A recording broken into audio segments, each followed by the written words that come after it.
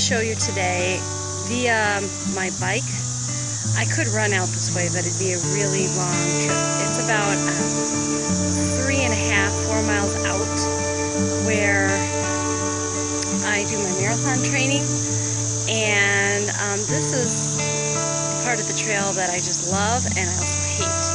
And the reason why I love it is because it's absolutely beautiful. The reason why I hate it, especially when I'm coming back after a long run, is all the hills. So I'm going to share some of these with you today. As you can see, I am not driving my bike. I know you are interested in that, Adam. But here is a gully on the trail, very beautiful. The whole view is just like that. It's just gorgeous. The bike trail is awesome.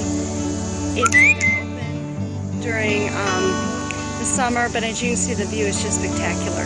I'm going to take you downhill. Of course, I will not be moving and take you down the hill, but you can see down the hill as we go along.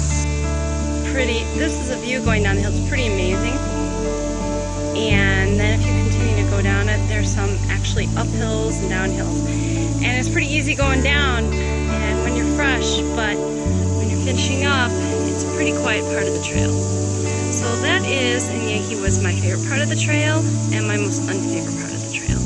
The one good thing, though, about this part of the trail is once I get here, I know that I'm on my way home, and that if I can just make it through this portion, which is shaded, that's nice, I can make it home.